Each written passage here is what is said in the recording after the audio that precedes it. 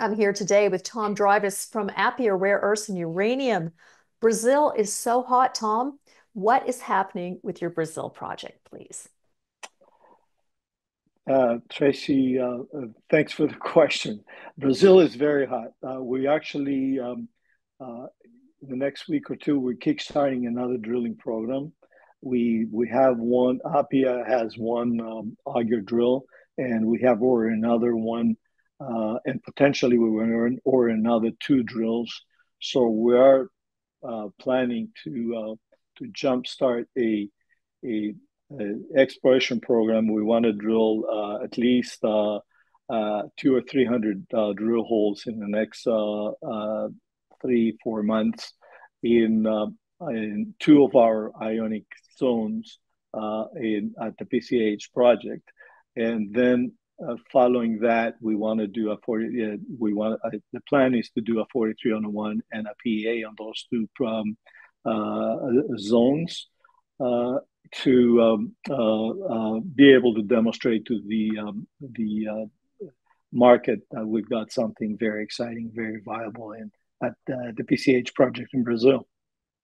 And of course, you just announced the closing of the first tranche of your private placement this morning. I'm assuming that these funds are going to be used for both the drilling and the completion of this 43-101? Yes, Tracy. Yeah, we just announced the first closing of $1,094,000. The bulk of it is about $863,000 is working capital. So that's earmarked for Brazil, or mostly for Brazil and working capital. And we're planning to start to use these funds for the exploration program, because our share price at such a low level. We didn't want to raise a lot of money, so we wanted to sort of start with this and then move and then look at the situation on the next stage. And of course, our audience should be aware of the fact that you're not only a majority shareholder, but you took down a piece of this private placement. Is that correct? Yes, I picked up, I invested another $157,000 of my own money, about 1,600,000 units took down of the financing. And I haven't looked at the numbers, but I think I probably have about 40 million shares of Appia. So I'm a definite believer. So the point is, you're invested, you're fully invested. And you were talking about some exciting information with regards to a test of your ionic clays with the University of Toronto, which many of us found very intriguing. Can you comment about that? Yes, ionic clays are basically rare earths in ionic clays. Is rare earths in clays. It's near surface and top of the surface, and it's very easy to process. You just mix the rare earths with ammonium sulfate, and the rare earths come out. It's basically a wash. The studies that we did at the University of Toronto, the initial studies that we've done here, there's very good indications that the rare earths comes out 90%, 95% of the desorbed rare earths come out within 1 minute, and most of the the entire desorption, the entire rare earths come out within 5 minutes from the mixing of with the ammonium sulfate. So it doesn't. The kinetics is very fast. So this way, we don't need to build a big processing plant. It's just a wash, basically.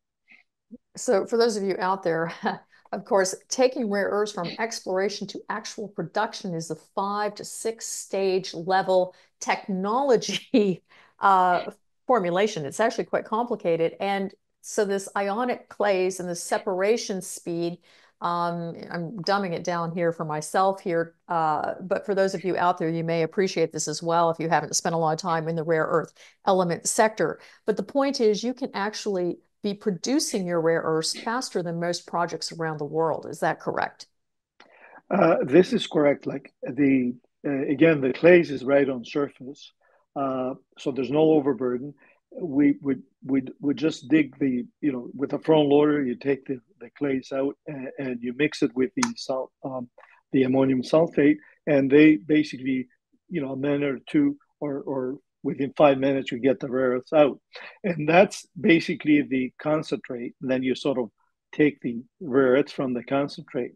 Um, there's another step after that where you separate the rare earths, but most companies or Appia at first stage, we will be able to sell concentrate to other operations, so we don't have to build a plan to concentrate the rare earths right away. So this way, it'll be cheaper and a lot easier to create, get some production and get some cash flow for the company.